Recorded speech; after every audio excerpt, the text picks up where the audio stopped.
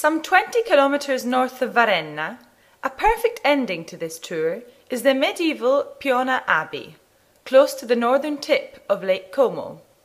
If you are driving, leave the main road, the toll-free highway number 36, at the signposted exit and head towards Dorio. After covering 3 kilometres, take the turn-off to your right. Once you've gone through Oljaska, you descend towards the abbey along a cobble-paved road through woods. Another option is to get here over the lake, taking the boat for Colico. The Abbazia di Piona was founded by Cluniac monks in the 12th century on a headland that juts out into the lake. After being abandoned for long centuries, it was restored in the early 20th century and entrusted to monks of the Cistercian order, who make liqueurs and herbal teas here. The buildings of the Piona Abbey include the Church of San Nicolao, with its adjoining cloister, and at its rear the remains of an oratory dedicated to St. Mary.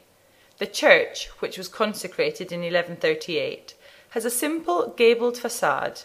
The interior is austere. 2 lovely marble lions support the stoop.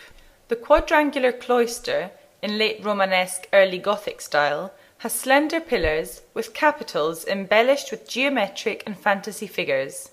Its walls are frescoed. Most of the 41 pillars holding up the arches are made of white marble quarried locally, near Piona. Preserved in the walls of the cloister are fragments of frescoes and decorative motifs. One of the most significant is a calendar depicting the months of the year. North of Piona, the mountain resorts of the Valtellina are very popular, both for summer hikers and winter skiers. But if you're heading back to the plain, take note that Como is about 70 kilometres south and Milan 85.